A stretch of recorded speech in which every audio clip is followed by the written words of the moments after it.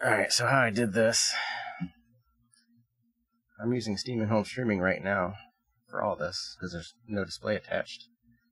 But, downloaded this thing from here. Right click, download, link will be in description. Came from this guy's video, Craft Computing. He was doing it with a VM. I'm not doing it with a VM.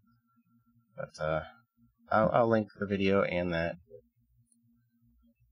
That gets you this, which you have to unzip and whatnot.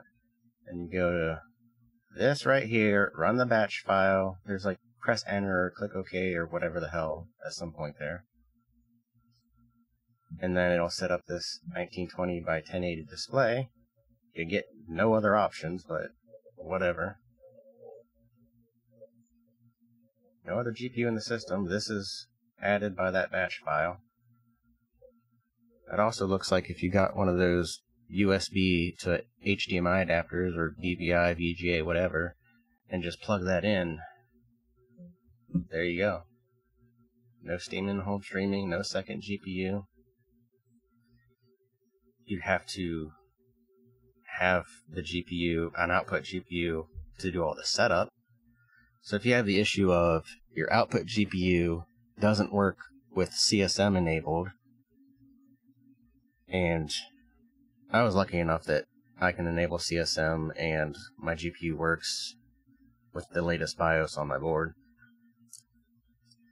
But if you're not that lucky, you have 4G decoding, you're able to get the Tesla installed,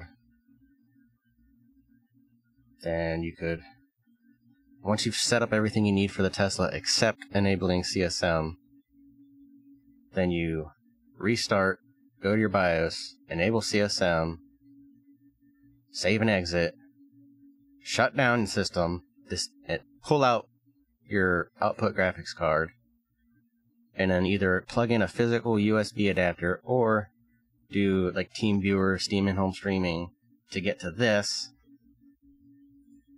run the batch file, and then you're good to go. Hope this helps. Peace.